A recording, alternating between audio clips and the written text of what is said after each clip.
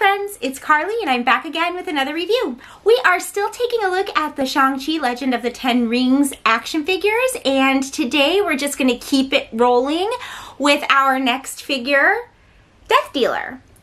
So I asked you guys which one you wanted to see next, and I didn't really get very much of a response, and I kind of felt like this is the one that people were most interested in. I think he's a really dynamic looking figure, and it is always a lot of fun to see where the MCU is going to go with the villain in their picture. So this is the main villain, and I did my research like I always try to do on this guy, and it's interesting because there really isn't a ton to find out about the Death Dealer. I found a really great article from Rant that I will link in the description below that had like 10 things comic book fans will know about the Death Dealer. And he really is sort of a mysterious figure. He only appeared in the comic books 4 times, which is really interesting and makes sense kind of as a creative choice for the MCU as a character to choose because they can really develop him without sort of sullying the old material. There's a lot of growth possible for him. He has a son, which, although his son was really sort of soundly defeated in the comic book universe, in the MCU, there's the potential for him to be defeated in this first movie and then maybe his son to come seek revenge later. So that's always a kind of a fun storyline. But there really is not a lot of information available about him. I believe that his name in the comic books is Li Ching Lin. Wait, is that right? Let me check. Yeah, Li Ching Lin, and he is a part of an underworld organization. There are some really cool sort of iterations of his abilities. Like, by the time his final appearance comes around, they've really sort of played up the Death Dealer name, and so his costume sort of featured a lot of skulls, and he actually would throw cards at his enemies as he was going to defeat them, which I think was kind of a cool thing, but it does sort of recall Taskmaster and Gambit in a way that I think nobody really wants to see in a, you know, another character being brought into the MCU. So it makes sense that they would sort of erase those elements with those 2 characters already out there. Actually, Gambit isn't out there yet, is he? But hopefully he will be soon. So I understand removing those things. I really like the way that he looks. I really love the use of traditional dress and the sort of like half mask. But again, you guys know already, just looking at this figure before I even start talking about the articulate points, the most interesting thing for me about this particular action figure is just talking about, you know, what the elements that we're provided with here tell us about what might potentially happen in the movies. Because once again, we're sort of left with this half body covered in vinyl figure that is going to be, while very beautiful, I do love everything about the way that he looks. It's going to end up being more of a statue than it is an action figure, which is always a disappointment to me. Again, particularly in a line where we're dealing with martial arts centric characters, I just can't see any excuse for doing them like this. I think that the benefit of having more flowing robes, using cloth, making use of materials other than plastic and vinyl would have really behooved Hasbro on this set, and they didn't do that. And I do think that there's probably some good reason behind that. You know, I mean, there's a durability issue. These toys are billed to be for, you know, children, what, ages 4 and up, so or usable for children ages 4 and up. But, you know, as a collector, it's disappointing again to see that I have an action figure that I'm really only going to be able to set on my shelf just like this without much ability to move him. We will go through the articulate points. Let's go ahead and look at the accessories that he comes with, and we'll talk about some of the things that I learned from that cool article that I read. So Death Dealer only comes with 2 hands. So his weapon of choice is a, well, at least what in this article is referred to as a triple-bladed knife.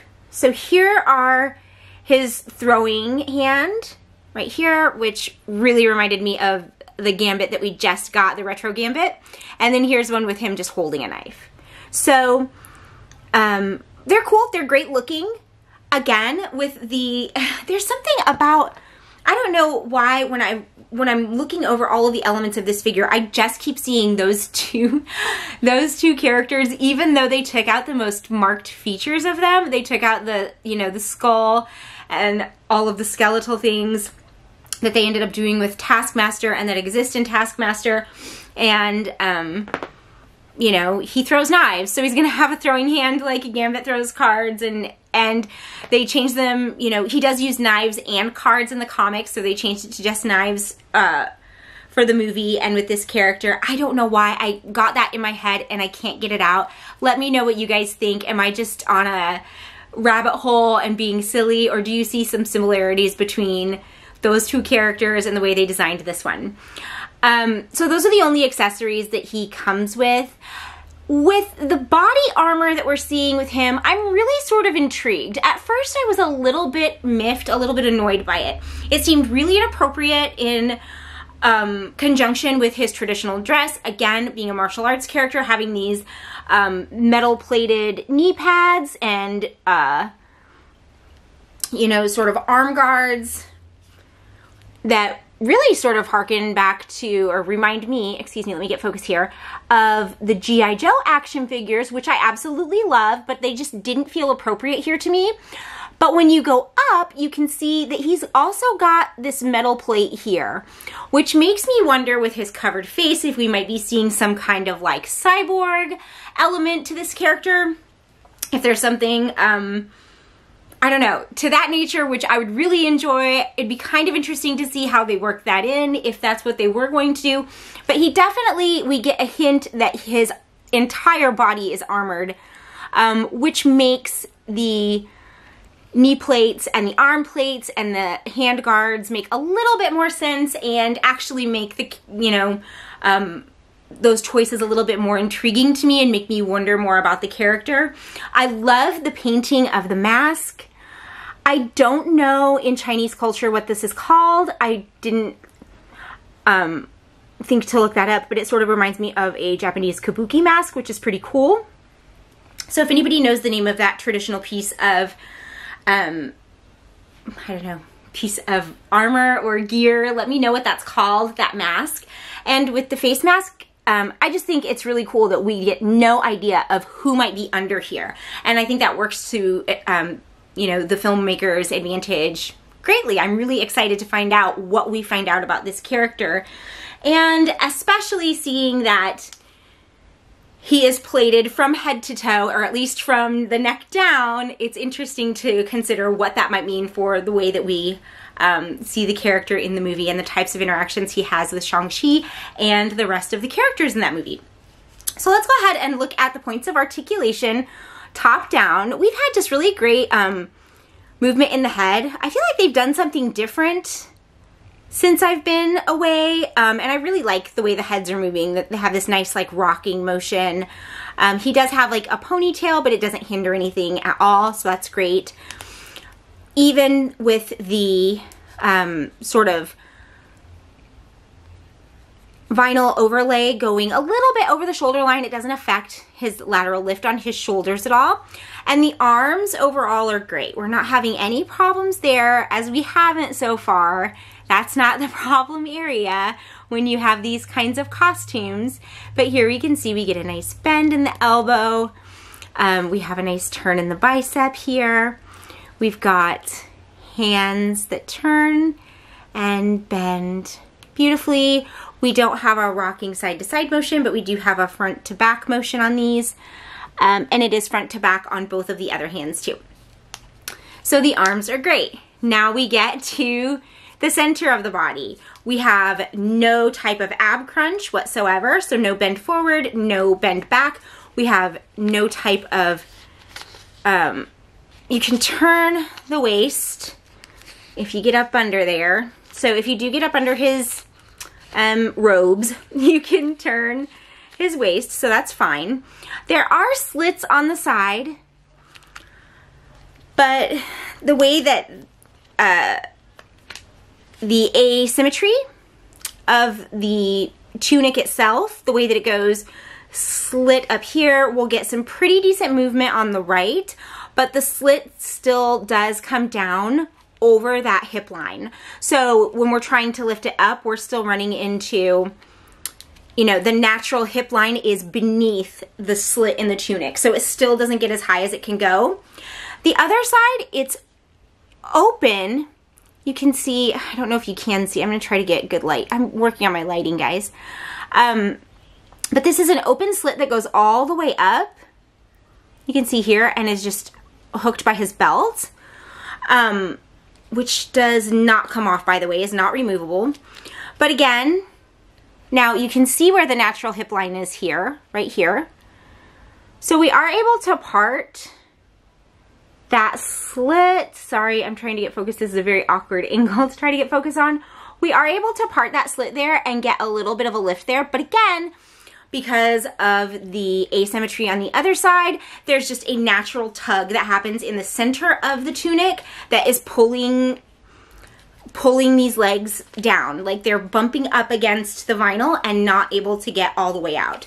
So again, because we're not able to get all the way up, we're not really able to turn as much. I mean, you can, I guess you really can sort of get creative and get some poses. The right leg is much better than the left.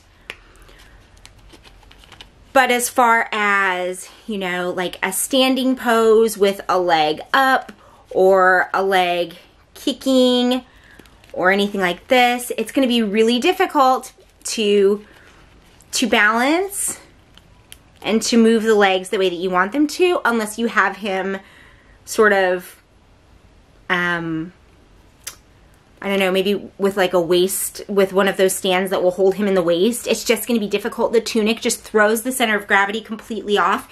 You just can't get a great, wow. And then inadvertently, I just got this really like incredible pose. I think that's so funny. I wonder if I could ever actually get him to stand this way. I'm going to try to get him to stand this way, and if I can, I'll take pictures and share it with you guys, because I think this pose looks really, really awesome.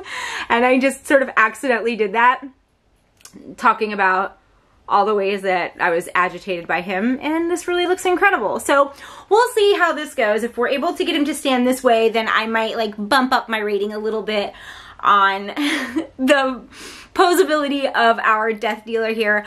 Overall, not overall, completely from top to bottom, this is a beautifully sculpted and painted figure. The pattern on the tunic is beautiful. They did different pattern work on every single piece of vinyl that we've looked at so far. So we've got the trim has a different pattern carved into it. The paintwork is perfect. The mask is absolutely beautiful. The hair looks great. I love the selection of colors. The underside of the tunic is red, which I think is a really sort of dope effect. It's just really cool that they didn't miss an inch when they were adding the details and like painting and choosing the colors and putting all of these thoughtful details into it. Again, it's just when they have this piece on here, it's difficult to get the variety of poses you might want to get from this type of figure. That said, I think this is kind of a dope pose. Like, I don't know that it's appropriate for the character necessarily, but it's kind of fun, and we'll see if we can get him to stand this way. I'll let you guys know for sure. Overall, like I said in the beginning of this video, I think the best thing about this Death Dealer action figure, first of all, is he's gonna look beautiful on your shelf however you end up finding a way to display him, whatever position you put him in. Even if he's just standing there, he's absolutely stunning to look at. Even if it's more of a statue than an action figure, you have to give credit where credit is due, and as far as creative, you know, the creative effort and the top to bottom finishing that went into making this look this good, they really succeeded. But the most intriguing thing is looking at all of the elements together and just wondering what this character is going to come together as on film. That's what I'm really excited about.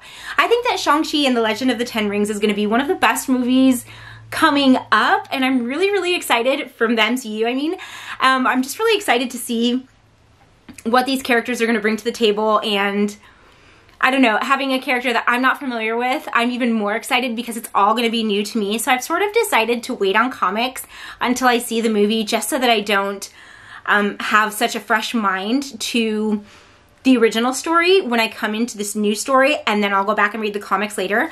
Let me know what you guys think of that. Like, what order would you do it in? If you're a Shang-Chi fan, do you think I should go ahead and read the comics before I see the movie, or should I watch the movie, enjoy it for what it is, and then look at the source material afterwards? Let me know how you're gonna do it. Let me know what you recommend, and let me know what you think Death Dealer is gonna be like in the new movie, Shang-Chi and The Legend of the Ten Rings. Thank you guys so much for watching my reviews. It's great to be back. I have a live stream coming up. I finally got my Hellfire Club figures, and I decided I wanted to open them and talk about them that way, so stay tuned. I will post an announcement when that's gonna happen, and I will be back next week with another review. Thanks so much for watching, and I hope you guys are having a great week. Bye, friends.